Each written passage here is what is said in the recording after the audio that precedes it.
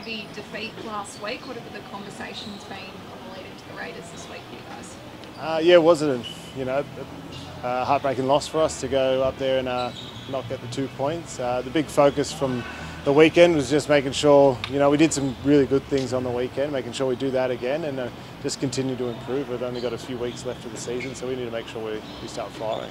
A couple of key inclusions this week, Jerome Hughes among them. He was on fire the last time he was out. What are you wanting to see from him this week?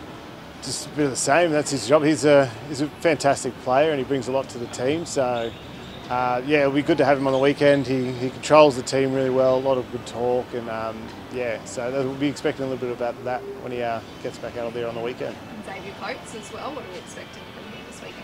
It's the same again. It's the usual. You know what Xavier's going to bring to the game for us. He's an experienced player. Offers a lot to the team, so this weekend he was itching to get in last weekend, so no, it'll be good to go this weekend hopefully. And you've started the last 2 weeks now, is that right? Or are you off the bench? Or? No, last 2 weeks, yeah, we started in the back row, yeah. So how is it kind of being able to do that again? You've had a bit of inconsistency, I suppose, throughout your season, so how good is it being able to be on the park from the get-go now?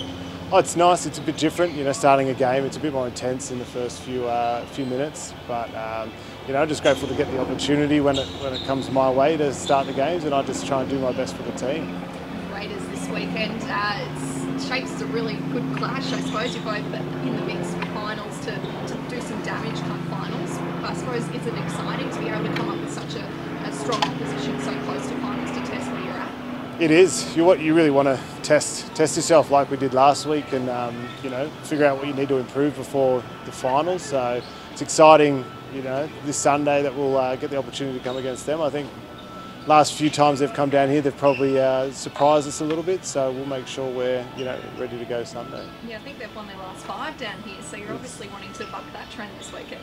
Yeah, it'd be nice to. I think we all enjoy playing at AAMI, so it's just, the fans make an effort to come out, and I think it's, we like winning down here, so that's what we're trying to do.